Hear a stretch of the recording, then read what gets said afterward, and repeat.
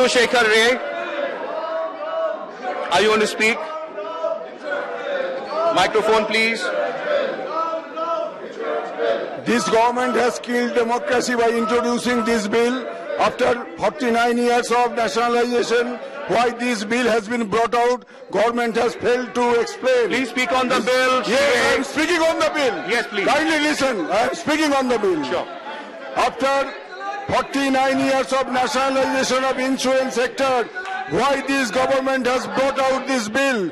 Only to appease and help its cronies, the crony capitalists. Only to help the crony capitalists, the government has brought this bill. That is why I oppose on my behalf tooth and nail. Thank you. Shri Prashant Nanda ji, Mani Shri Prashant.